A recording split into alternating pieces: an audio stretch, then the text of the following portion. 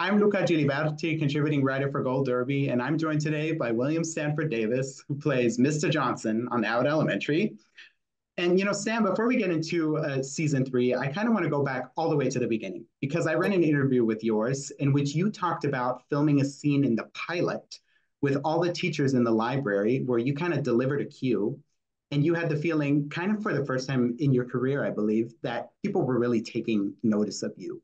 So could you take me back to that moment and talk about how that formed the relationship you would then go on to have with this show, with this cast, with this character, and so on? The only one of the other cast members I knew was Cheryl. I worked with Ray Donovan, and when you come in as a guest star, you come in, like I said, you just want to hit your mark, say your line, knock over the furniture, and just be a good guest.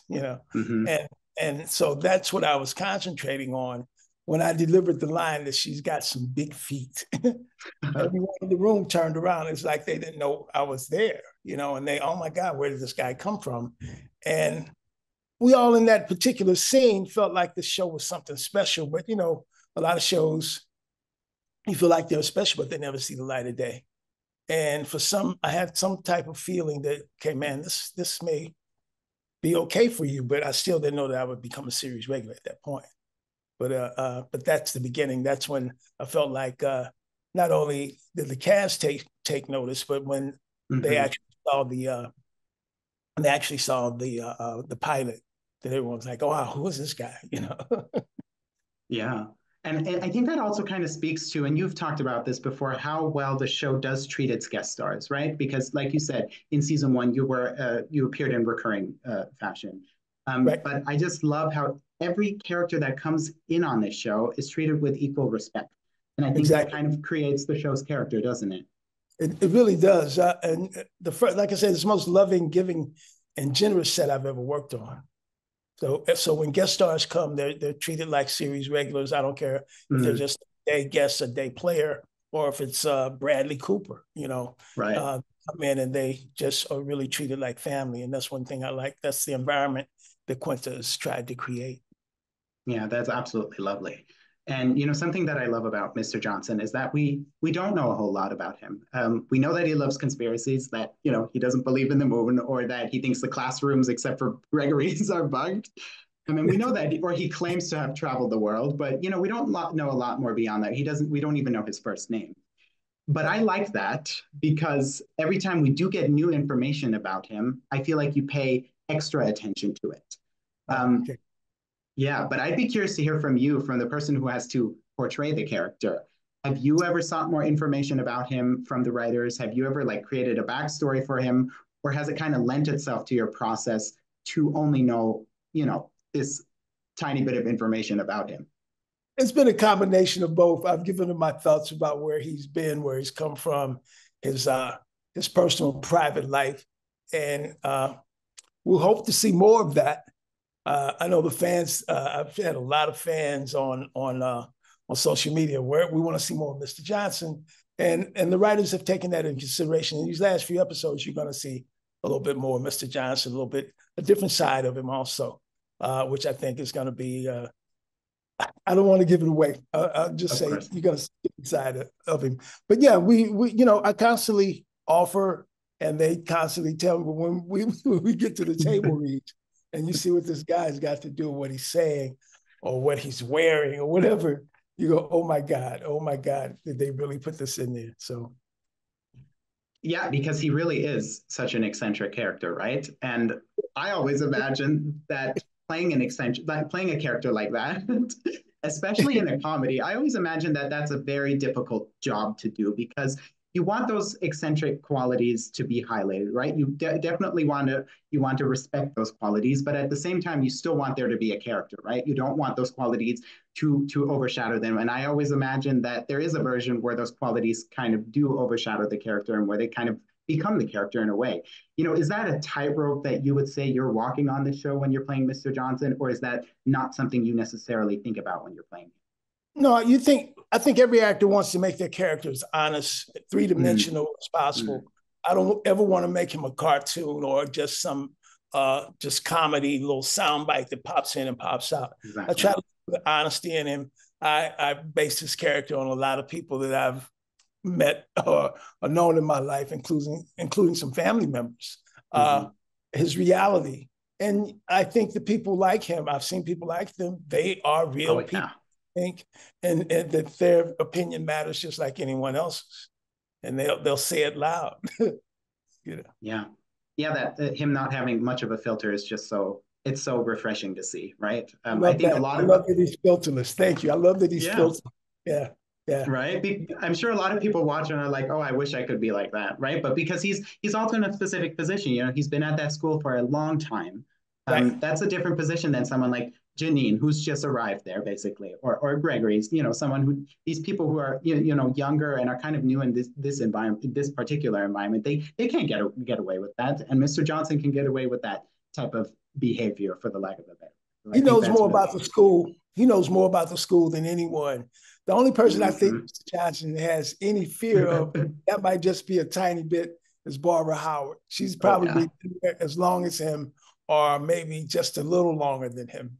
But this man has been all over the world. He's worked, and he's, you know, a job is a job, you know, but I Mm-hmm. think he cares about what he does here. And that's what Yeah. I try to bring that to the character every week. Yeah, and it really comes through. And that kind of takes me to my next question, because something that we do know about him is that he loves to keep everyone at Abbott on their toes. Yeah. What's really great to see is that he really has a different relationship with each of the teachers or each of the staff members. Like you Right. said, you can tell that Melissa and Barbara are kind of the people he respects the most, whereas you've talked about how Ava is kind of his like partner in crime. So yeah, I'd be curious to hear from you with which character you would say his relationship has changed the most over the course of these 3 seasons, and why has it changed? Um, that's a real good question, man, because I have, like you said, different relationships with all of them. My Mm-hmm. relationship with the guys, both Gregory Eddy and Jacob, Okay. Yeah. I think that's evolved more than anything. I mean, you know, there's this thing where I say, you know, I thought we were the Three Musketeers. We're the only guys in the whole thing. Let's stick together. So it's evolved, but you know, it's only evolved so much because Mr. Johnson still is Mr. Johnson. He's not going to Yep. let them just, you know, run over him. You know what I mean?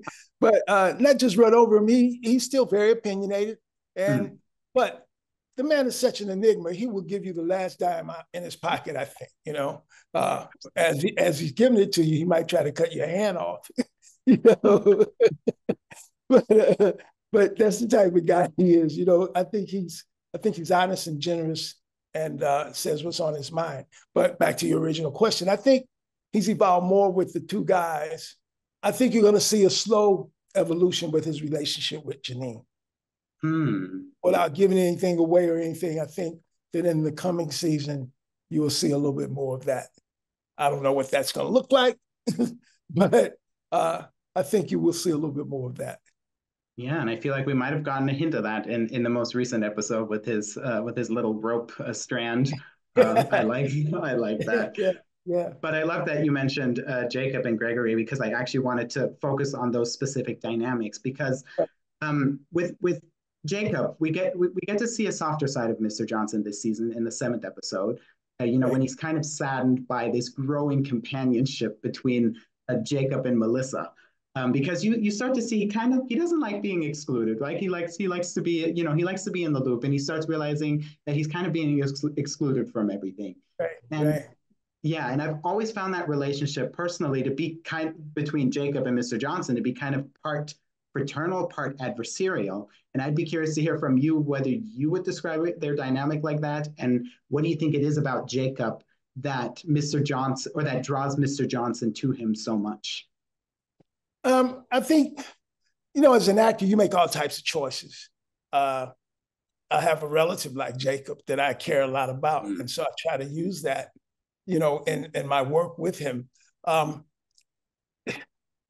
I learn a lot from Jacob and from Gregory. At me stand now, you know, I'm really bad with one of these things. I'm really bad with computer. And there's a scene where we're in the teacher's lounge, and he and Melissa are texting one another, and I know all the hip jargon. You know, you're memes, and you know you're doing this to each other, and I understand what's going on. And not Mm-hmm. only am I infuriated, But like you said, I feel very left out. I feel very left out, and I feel betrayed. Mm-hmm. Betrayed me this way, talking to me, talking behind my back like this, you know. And so, you know, I try to have as much fun with it. But yeah, that's what's happening. He just feels like he's being left out. Yeah. And I feel like Jacob betrays him so many times this season. I mean, he was so hurt when Jacob responds to his newsletter about what was it, the history of spring cleaning, using a chat bot. That upset him so much. I'm heartbroken. I'm angry at him. Oh man, what? You know? Oh my God. Yeah, I felt very betrayed. And then when he really reads it and he pays me that honor, I'm like, see, you know, I'm more than a hat rack here. I know a little something. I've been places. Need to pay Yeah, attention. You know, absolutely. To quote him from season 2, put some respect on my name. put some respect on my name. Yes, sir. Exactly. And then with Gregory, I think that might be, in my opinion, sort of the most fascinating dynamic. So between Mr. Johnson and Gregory, and there are also so many tidbits this season that really help us understand that relationship. Because in one of the episodes, Mr. Johnson tells him, you know, think about where you'd be if it wasn't for me. And then after that education panel that Gregory takes part in, Mr. Johnson tells him that they're alike and that they're both kind of above all of this. Right. So, what aspects of himself does Mr. Johnson recognize in Gregory, and would you say that he is kind of protective of him, if that makes sense? Well, I think you remember back in season 1 when Gregory was really trying to find his way, and we sat down and I told him I worked all over the world, and I think we created a bond then. In spite of my eccentricities, I think he remembers that, and that's a part of me that he respects. My eccentricities, you know, he kind of puts those on the back burner, so to speak. Oh, that's just him. He's on one today, but he really knows who I am, and that's kind of a relationship. Not the crazy part, but Tyler and I have become good friends. And that makes playing this, like you said, walking this tightrope with him, because I do care about him. I do care about what they think. As I said, the Three Musketeers. So there are 2 different types of relationships between Jacob and Tyler that I have with each one, but I think they've grown out of a somewhat mutual respect. You know, this guy's really crazy. This might be an act that he's, you know, maybe he's just pulling my leg. I don't know, but they understand that he has some depth. Mm-hmm. And he has a good heart. Yeah, absolutely. With everything else. Yeah, I love that, you know, and we've kind of talked about, you know, some of the different characters. And I must imagine for you, you know, each character on this show is so distinctive. And each actor brings such a distinctive energy to their character. And then as some, you know, because you get to sort of play off of each of these people, you're kind of receiving different energies from them, I must assume. And I'm interested to hear whether that keeps you on your toes, the fact that you're constantly receiving all these different, you know, energies from these actors. Talk about the process of working with them, because the show has such a specific style where everyone's just playing off of each other. And I must imagine that it's, you know, in one way, yes, really fun to receive and play off of the different energies, but it must also be kind of a challenge, right? It is a challenge, but it's written that in some, especially the scenes, like I say, either in the library or in the teacher's lounge, they're like, they got to move. Yeah. And because you do have a different relation, at least I do. I mean, Gregory and Janine's character has the same relationship, you know, wherever that's called, it's the same, you know. Melissa and Barbara have the same relationship. So, and Jacob and Melissa, but, you know, I'm dealing with 6 other people, and they're all different. And I got to deal with them. I got to know how to navigate through them. I know how to just, okay, I don't care what you think of me. So that's the way that I've tried to deal with all of them and make them all very, very specific. One of the things I've learned as an actor is everything you do in life is specific. You know, everything, nothing is random. Whatever little thing, of course, whatever, everything is specific. So I try to deal with them all in a different way, based on our relationships, based on the respect that I have for each one of them. And I respect them all because of what they're doing as teachers. Yeah. And you kind of also mentioned like the dialogue, you know, the dialogue on this show is so specific. I talked to Randall Einhorn last week, director and executive producer, and we were kind of talking about how sometimes the dialogue kind of that has this really specific rhythm to it. It almost sounds lyrical in a way. And I kind of said, if there's one person who misses a beat, the entire thing kind of risks falling apart. So Yes. I'd be curious to hear from you. I mean, you're constantly in scenes where everyone's just playing off of each other, where everyone's just bouncing off of each other. Is that something that's become more easier, as time has gone by, as you've done more episodes on this show, or is that something where you came in and were like, okay, we all gel right away, or is that kind of that, or did you have to develop a rapport first in order for that to sort of happen easily, if that makes sense? It's a combination. We understand what he wants and how he wants to do it, so we all up for that. We know, okay, it's got to hit, and sometimes it falls apart, but that's the way it is. Me, I'm notorious for missing a beat or missing a line, and we have to start over again. But that's because you want to make the rhythm, you want to keep it moving, you want to keep Absolutely. it moving. But once again, it goes back to the writing. It goes back to the writing. Writing is very, very specific. And Randall, I love when Randall is directing. I love our guest directors also, but when Randall's directing, it's like music, man. It's like music. It's like you said, it's rhythmic, but it's really like music. And he hears it. He says, I have a theory. And usually the theory works out very well. Oh, that's great. And I mean, he was talking. He also teased. He was talking about the finale and how extraordinary the finale is and how different it is. I know you can't spoil anything about it, but is there anything that you can tease about the finale or any of the upcoming episodes? You've already teased a bit, but what is something that you're specifically looking forward to seeing in the viewer's reaction to those episodes? Well, wow, without spoiling anything, because I'm visualizing everything that's going on. Everyone's in every scene. I can say that just about every scene. Every actor's in every scene. Maybe one or two that they're not. But I think there's going to be a lot of heart. A lot, man. It's really, really funny. It's really funny in my opinion. And wow, I'm trying to tiptoe around this without giving away anything. Without spoiling. I think you're going to see a slightly different side of Mr. Johnson, something that no one expects. And man, that's all I can say without really. Yeah. I know you're trying to. Oh, don't worry. I don't want to get you in trouble. Of course not. But it's very funny. I think all of the episodes have heart, just based on the message that we're doing. The message that we're sending about teachers. But this does not take place in the school at all. Yeah. And honestly, that. Yeah, that's a fantastic tease. And you also kind of mentioned some of the things you're hoping to see with Mr. Johnson, right? You talked about his relationship with Janine, that hopefully we might see that explored a bit more in future seasons. And kind of on a final note, we obviously trust the writers, and we whatever they're going to cook up for Mr. Johnson is going to be, in the upcoming season or upcoming seasons is going to be great. But is there anything that you would like to see from him? Is there anything that you would like to see him do? Is there any person you would like to see him interact with? Is there a dynamic you would like to see explored more? What are your specific wishes for him for the upcoming season? To sort of wrap. I'd like to see more of his personal life away from the school. Does this man have a family? Does he have a love interest? Yeah. What does he do? I know in the beginning we established that he's an avid fisherman. He loves to fish. Right. That's his kind of getaway and his me time. So I think that they're going to get into more of those type of situations with him. And I think you'll see more of he'll have more of not personal, but a more extensive relationship with everyone. You'll see more of his relationship with Barbara.